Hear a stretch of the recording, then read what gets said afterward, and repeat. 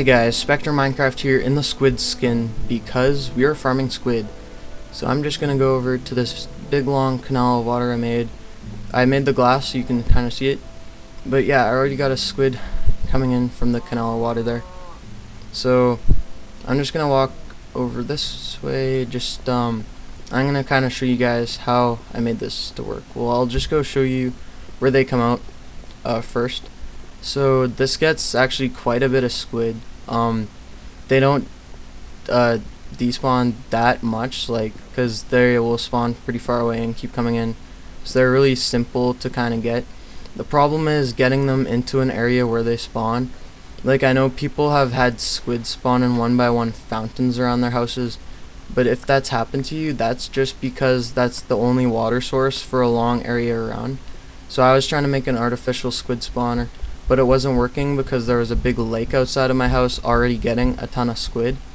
So that was a problem. So I decided that instead of making a body of water with a pool to my house, I could just use that lake because it already gets a lot of squids from it.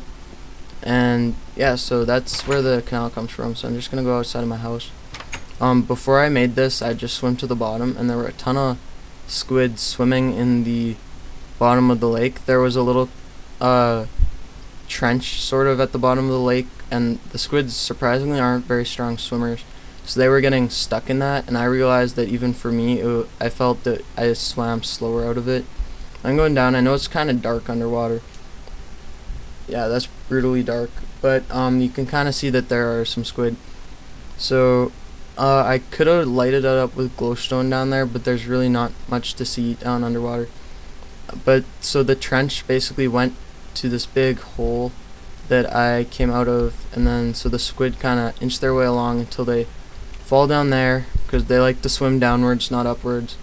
So it's easy once they get in here, and then since they're really weak swimmers and they can't really swim upstream, they go down the stream and end up going all the way to the end, as you saw. So this is basically just a prototype version, kind of. It's not complete, and I'll probably make a better version of it later on. I've tried to find ways to make this an automatic farm where I can kill them. As you can see, these cobblestone areas were things I've already tried to kill them, but it's basically impossible to kill squid by lava or fire because they need to keep moving in the water. And I made these chompers with the pistons where they go really fast. I went in them and they took away hearts from me. They'd smashed together 2 bricks of cobblestone, but apparently the squid just weren't affected. So I kind of gave up because this worked well enough. It's not hard to kill squid, so I'm just gonna let them go to here. This is really simple because you won't have to go swimming and you won't risk breath or anything like that, or any hearts, to get your squid really easily. So that's basically it for today, just on my squid spawner farm trench squid bringer inner thingy. So thanks guys for watching. If you liked this video, please like it, of course.